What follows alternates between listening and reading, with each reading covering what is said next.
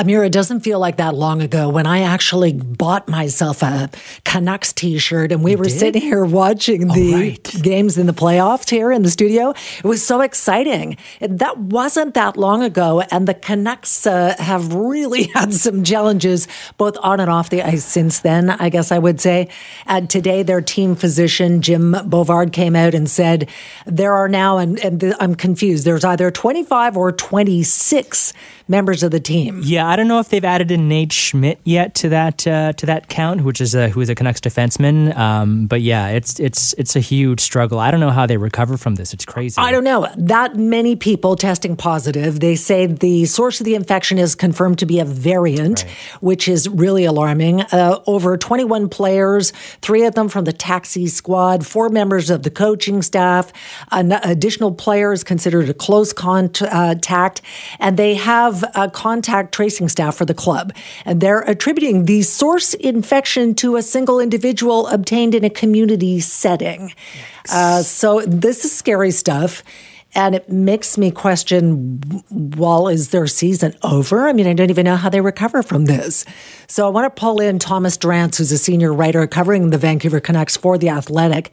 Thomas, thank you so much for your time today.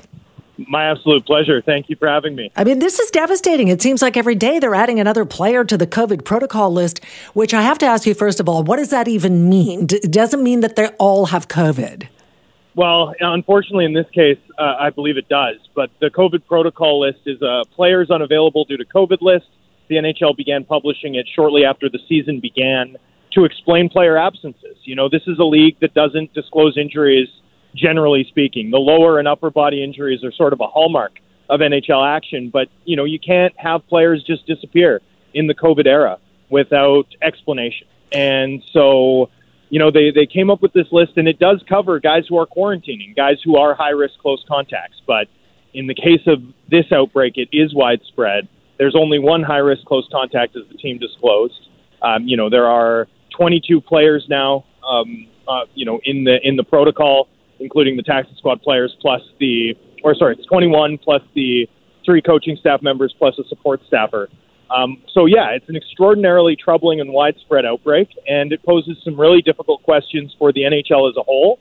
And for us, you know, I think what's important to note is, you know, this is one of the highest profile workplaces in the province, right? This is a group of young, fit athletes, and they're sick as a result of this.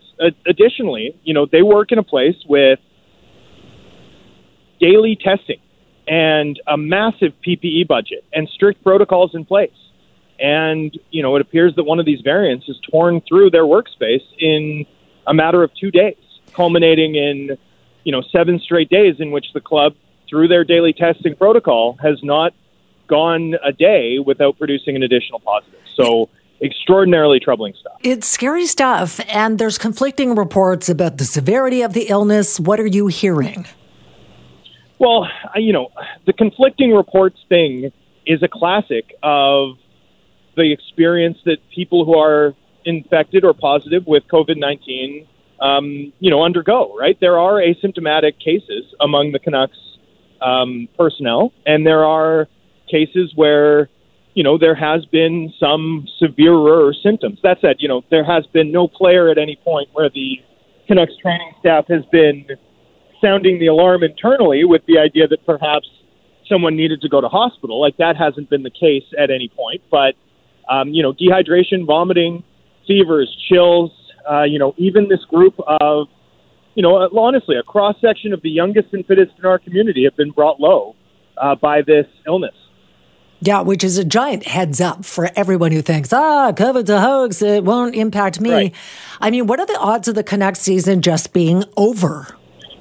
Well, the NHL is committed to that not occurring, right? The NHL is committed to, frankly, I mean, officially, they're committed to playing 56 games, although I think that's extremely unlikely at this juncture, just based on timing and the rate at which the Canucks continue to add positives, frankly, right? Like, until the Canucks stop producing positives, it's impossible to figure out how they can play within, you know, 10 days of today, for example, you know, until they go about 48 hours without producing an additional positive test. And then when that happens, if you accelerate from 10 days from today, you're still looking at the club having something like 27 days to play 19 remaining games. That seems like a big ask of completely healthy players, but players on the tail end of, an illness that really takes the wind out of your lungs, even in the case of elite athletic performers, that just seems, not reasonable and unlikely to me, at least based on my gut instinct. Has it ever happened before in the NHL that a team just ended its season prematurely?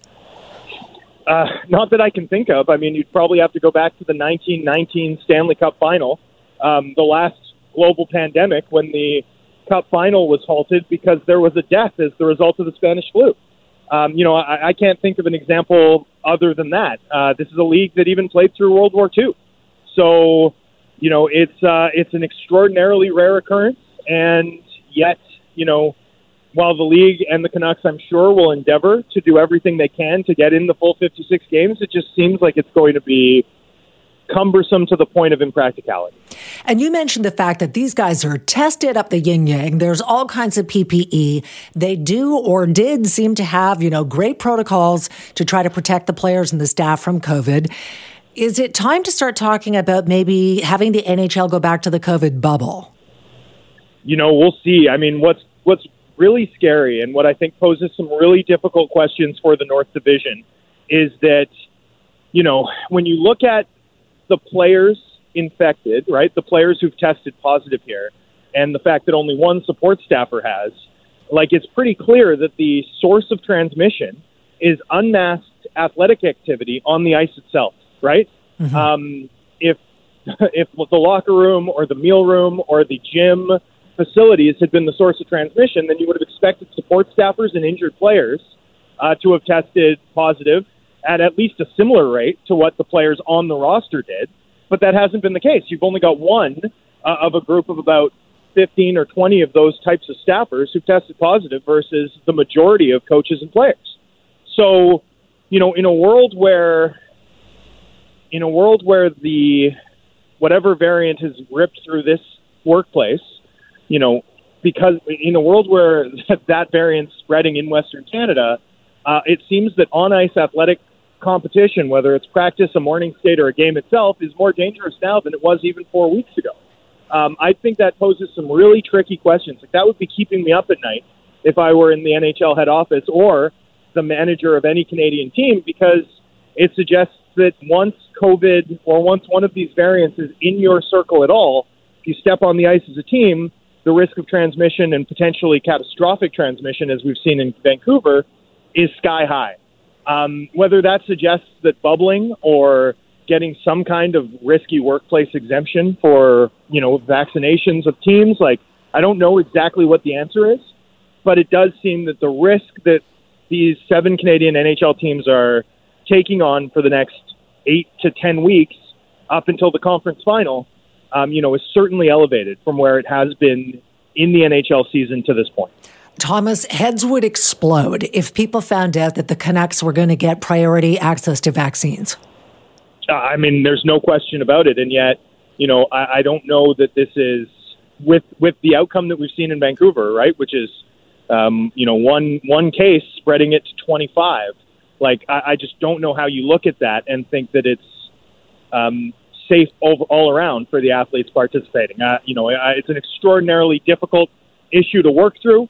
It's not one that I envy the NHL sort of as they administer and that the other Canadian NHL teams. And I'm certainly not advocating for, NHL or professional athletes jumping the queue here, considering the rates of vaccinations in this country, so much as I think it does hold up a mirror to all of us in our community about the elevated risk that we're all sort of living through, especially as a result of the slower rates of vaccination in this country and the prevalence of variants across Western Canada in particular.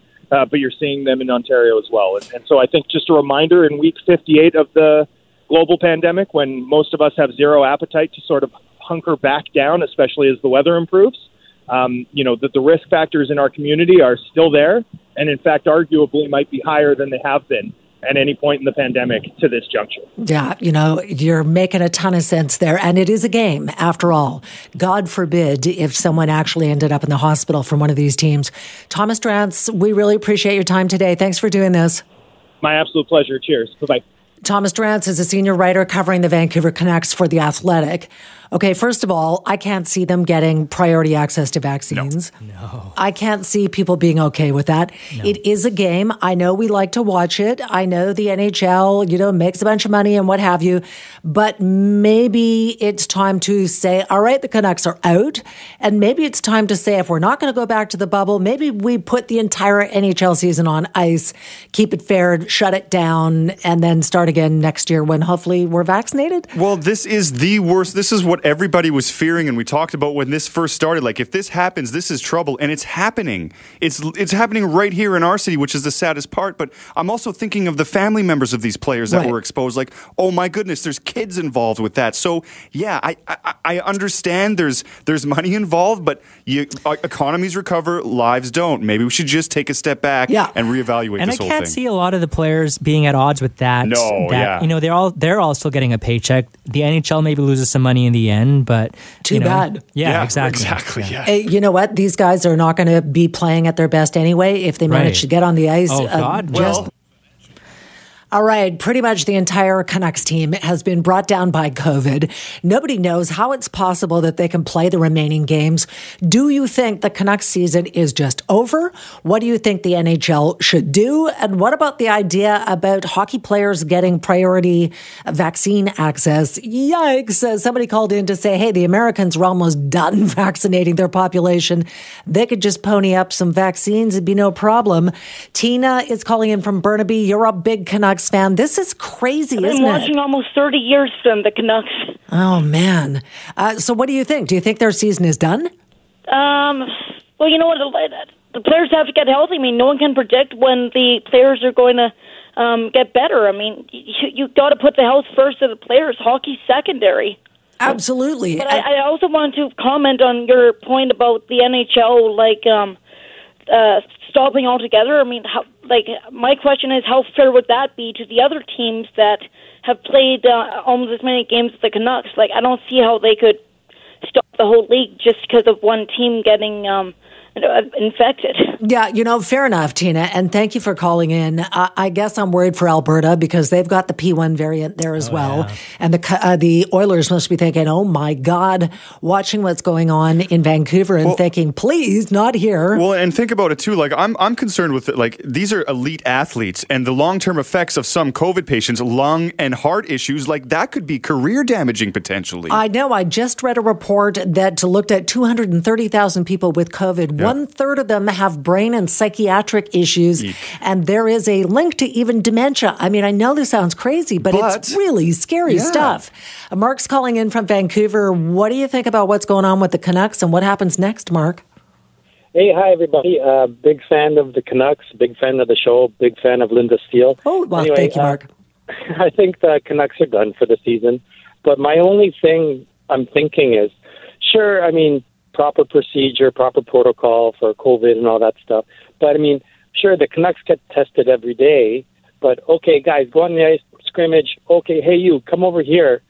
You've been tested positive. Come off the ice. Well, you've already been scrimmaging with the guys. I know. So, I don't know how proper procedure the Canucks have been, even though they have lots of money and lots of proper procedures they're saying that they were doing, but I don't buy it.